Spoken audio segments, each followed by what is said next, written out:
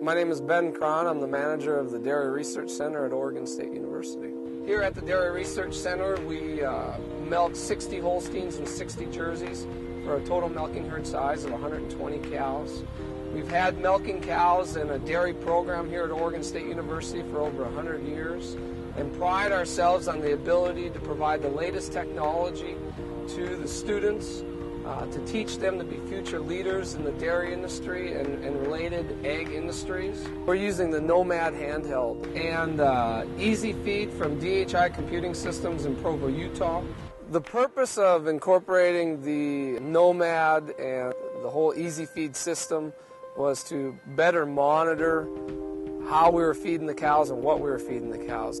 Here at the university, we have a whole bunch of feeders. We have a lot more employees than we'd have on a normal dairy that only milks 120 cows. And so having the ability to incorporate that as a training tool and oversight and monitor of the ingredients that we're putting in and the feedstuffs that we're putting into the ration is a huge tool for monitoring animal health and overall herd performance.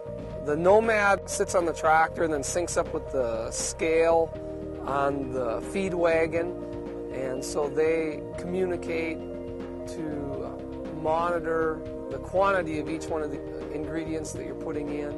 And so then what we can do is we can pull that Nomad off of the feed wagon and then sync that with the desktop, where we can use different graphs, and the software manipulates the data to pretty much do whatever we want to do to see different patterns or trends of the amount of feed that we fed each day, as well as the difference between what the actual formula or the ration is compared to what was actually put in the feed wagon.